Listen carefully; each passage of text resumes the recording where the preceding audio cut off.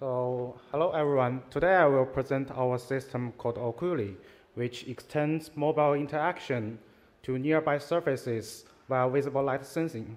This work is done in cooperation with George Tabor, Jialiang Zhang, and Professor Xinyu Zhang. So currently, touch is a dominant mode of mobile interaction. However, as you probably already noticed that it is not always very effective. The input controls can take a large area on the screen, and yet it is still very hard to use. There are several reasons behind this problem. First of all, the screen is multiplexed between display and input, which means that input will waste precious display area. This also leads to devices with larger and larger screens and with higher energy consumptions. Also, the on-screen input can be very hard to use because the user's finger will cover the display and block the visual feedback. Also, the input area depends on device size, which means this kind of mode of interaction is infeasible on emerging wearable or IoT devices, since they can have very tiny sizes. These problems can be naturally solved if we separate display and input surfaces and use the area surrounding the mobile device as the input surface. This problem can be solved with passive wireless sensing, since it does not require instrumentation on the user or the service.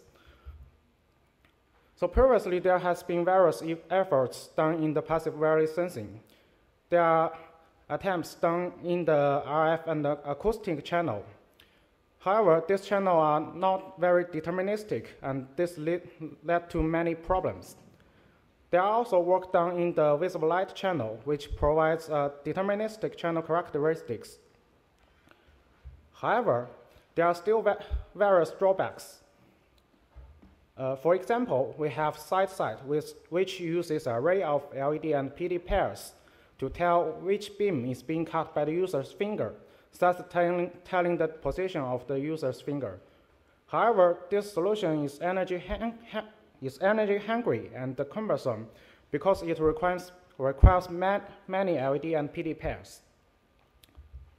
Also, computer vision is a very popular method in the work, such as mouseless and many so-called laser projection keyboards. However, this method requires heavy computation and a bulky camera module, none of which fits devices with tiny sizes. Also, the machine learning method has potential to reduce the number of sensors.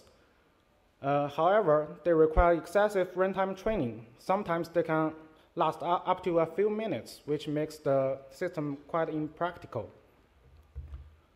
To avoid these drawbacks, we propose to use the LED and PD pairs in a different way. The visible light channel contains no phase information, so the conventional AOA or TDOA method can be very hard to implement. However, the amplitude is still fine-grained and deterministic, which means if we have a fine-grained model, we can enable accurate and reliable localization. Also, unlike the simple finger blocking beam model, a fine-grained propagation model can enable lightweight localization, since it will allow us to sense only two channels to get a 2D location, rather than sensing many channels. So essentially, we only need two light sensors and one light source, and this is basically how Oculi works. As an overview of Oculi, it has one LED, which illuminates the user's finger in the working area. The finger reflects the light through two different channels into two PDs separated by a distance. By analyzing the received signal strengths from these two PDs, we can compute the location of the user's finger. So Oculi has several designs to help achieve accurate localization. First, we realize that light propagates in 3D spaces. However, we only want 2D location information, and we want to limit light in the 2D surface. So this leads to light grooming or limiting the vertical field of view of the light. This eliminates interference from outside of the surface, such as the light reflected from the user's hand rather than finger, which can change quite a lot depending on user's hand posture. In production, the light grooming can be done with tiny lenses attached to LED and PDs, and commercial components already have this. However, the profile does not suit our needs. So for fast prototyping, we used a 3D printed shroud which has narrow slits in front of each PD, which limits the vertical field of view. As a result, we can say that the vertical field of view is reduced from about 45 degrees to much less than 10 degrees, which achieves the goal of light grooming. Meanwhile, the horizontal FOV is mostly unchanged by the shroud. This is favorable because we want a large working area and thus a large horizontal field of view. We also need the fine-grained channel model to achieve localization. We first realized that the received signal is affected by multiple factors multiplied together. There are ones that are constant throughout time, such as the angular response of the PD and the LED. These factors can be measured during one-time factory calibration. However, there are other factors as well, such as the propagation loss from the LED to the finger and the finger to the PD. This propagation loss depends on the distance between LED and finger and the PD, and thus is dependent on the position of the finger. Also, finger's reflectivity can change according to the angle between the incident and the reflective beam. This also depends on the finger's position. So the model has to calculate these variant parts. So for the path loss, there is a well-known inverse square law. However, it doesn't work well here, because the light does not only propagate in the 2D space. When the finger moves away from the PD, actually more and more area of the finger becomes visible to the PD. The model needs to compensate for this factor by using an inverse linear regime rather than an inverse square one, since the area visible to the PD is in proportion with the distance. Also, we find that the finger's reflectivity can be quite hard to characterize. So we decided to approximate the cross-section of the finger with a circle, and using the interacting ratio of the incident beam to characterize the reflectivity.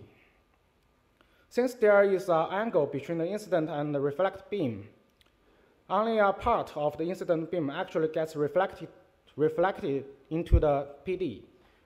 And this ratio is actually in proportion to the reflectivity. Also, there might be some user-dependent reflectivity variations. This can be corrected by a one-point runtime calibration. Also, there are other problems. So we realize that visible light channels are very busy. There exist many kinds of interferences. First of all, the surrounding light sources may contribute to the RSS as well, and they can be actually much stronger than the desired signal.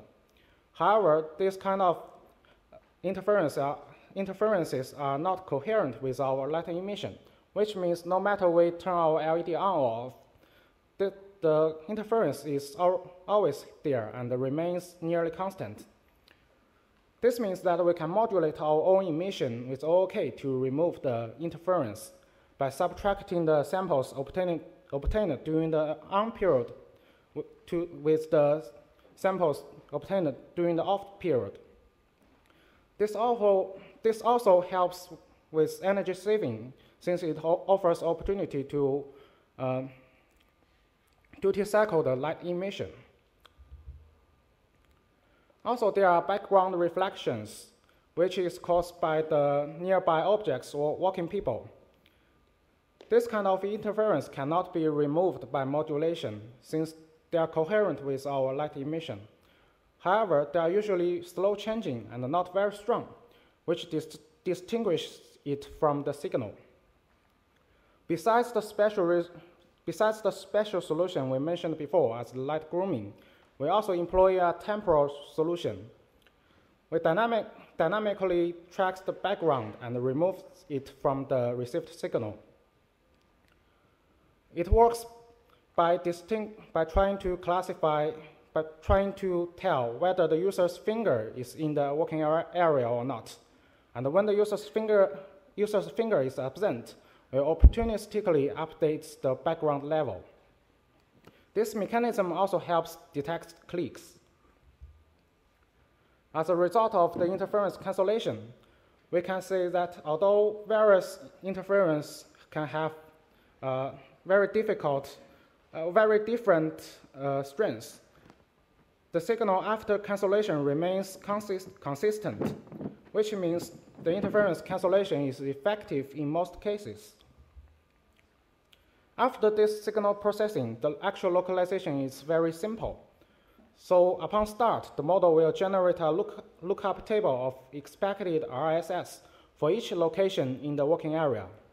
When a sample is available, it is compared to all these RSS, and the location that has minimum RSS error is selected to be the location of the finger. We prototype oculi with the aforementioned 3D printed shroud, as well as our Arduino, which drives the LED and the read PDs. The Arduino sends the samples via a Bluetooth module to the tablet, and the actual localization algorithm runs on the tablet. We place the tablet in front of oculi so we can collect the touchscreen traces together with oculi traces simultaneously, and so we can compare them. We evaluated oculi's performance in various ways. First, we try to determine how accurate it is across different kinds of surfaces. So what we have includes black paper, white paper, and glossy glass surfaces. As we can see in the figure, the accuracy remains consistent, and the 90th percentile accuracy is around 1.5 centimeters over all the surfaces. This means that oculi is not only accurate, it is also consistent across different surfaces.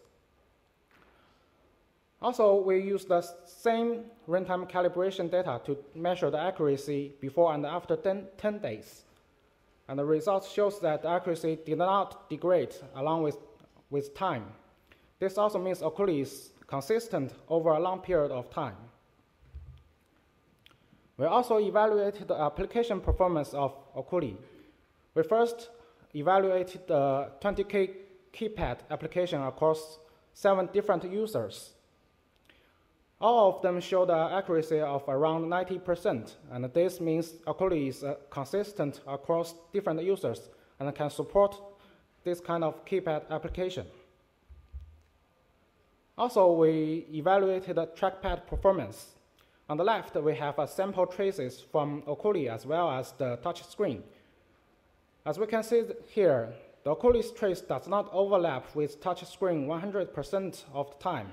However, the shape is well preserved, and anybody should be can easily tell that this is a letter J. On the right, we have evaluation about handwriting recognition across 3 different users.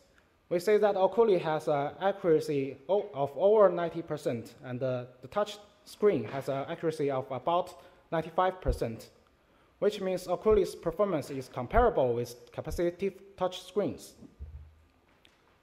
As for the energy efficiency, we have 2 observations. First, most of the energy is caused by the light emission. This part, although it's large, can be reduced effectively with duty cycling. Another observation is that the processing actually costs very little power, which implies a very low CPU utilization. This means that oculi can offer smoother UI and better user experience. As a conclusion, our fine-grained light propagation model can enable accurate passive visible light localization. We identified multiple types of interference exist in the visible light channel and shows that they can be effectively canceled out for sensing applications.